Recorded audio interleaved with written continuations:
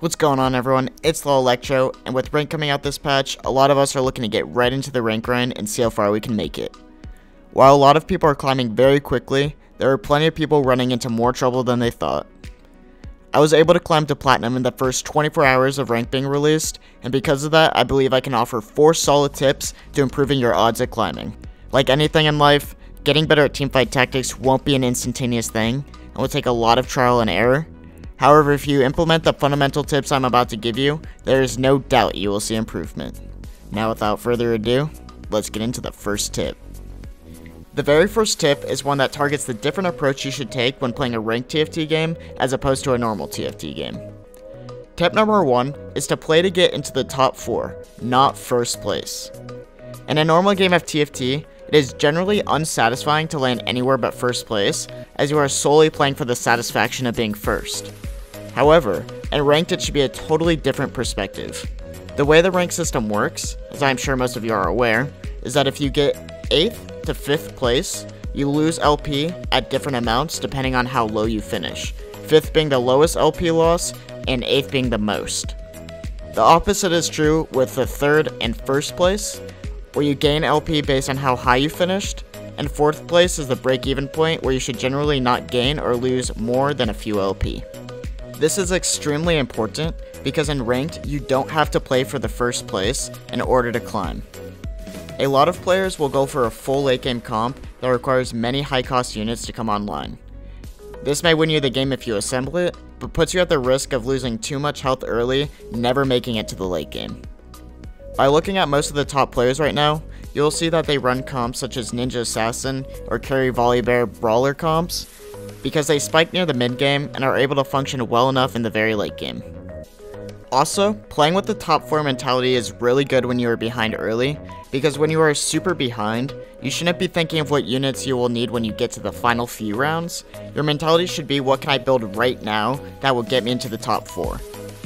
Obviously, you should still try to win if you're able to create a comp that functions super well in the late game without losing too much HP.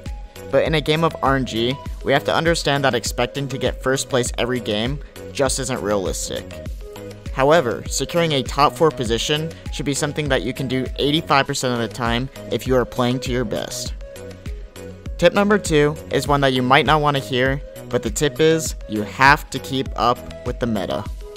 Now, for a lot of people, this can be a daunting and stressful task because the game is always changing and there are a lot of new, innovative strategies that come out every day.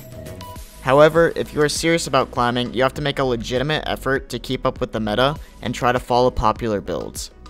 Luckily, there are a lot of resources that can help you figure this stuff out, such as tftactics.gg, Mobifier, and League of Graphs. Personally, I use tftactics.gg for my main source of information, as I keep up with all the patch notes and balance changes, as well as keep a pretty updated tier list. Another thing you can do is watch some of your favorite streamers who are high ranked and just follow the comps that they run and try to follow their train of thought when they explain why they do what they do. We don't all have to be innovative geniuses that think of the next big thing. There are people that do all that hard work for us. All we have to do is just copy them.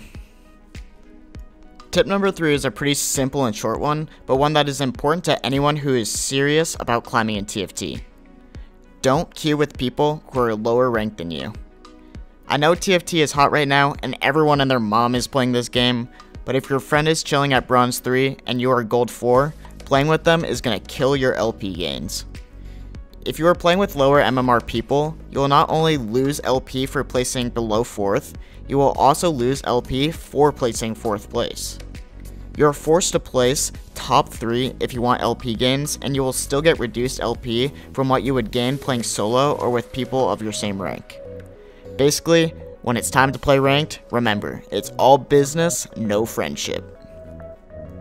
Now, tip number 4 might seem like a direct contrast to the previous tip, but tip number 4 is to queue with 2 players that you trust around your same rank and communicate with them. If you're able to communicate with your party what comps you're all looking to go, you can effectively avoid hogging each other's units by going for different comps. There are only a select amount of each unit in the pool that everyone can get, so if you're able to reduce the amount of players running your same comp, you should absolutely do it. You can also communicate with each other on the carousel and try to determine what the best possible pickups could be for everyone in your party, so that you have a lower chance of getting your ideal pick taken. The reason you need to do this with competent players that you trust is that it is very easy for someone to take all the information you are giving them and completely screw you over by denying you units and taking your carousel picks. However, if you can get a couple good friends that want you to win as much as they want to win, you can definitely abuse the duo system to increase your win rate. You can also get all 3 of your party members into the top 3 with you and just have them sell all your units and feed you first place, but that is win trading. And I would never condone that behavior, even though abusing the system in that way is totally within the bounds of the flawed ranked duo queue system that Riot has created, and while it is technically an abuse of the system and competitively immoral, you can still do it if you want to. But basically what I'm saying is don't win trade. Wink wink. For those of you who stayed till the end, I want to say thank you for watching the video, and I hope that these tips helped you in one way or another. There's no magic tip anyone could give you that will make you instantaneously climb. However, if you follow these 4 tips, you should see some improvement in your play, even if it is only a small amount. I'm learning every day and practicing to become a top TFT player, and I will continue to share what I have learned with all of you. If you want more educational gameplay and guides similar to this video, go ahead and click that subscribe button, as it helps me a ton, and ring the bell to be notified when a new video goes live. But until next time, you've been electrified.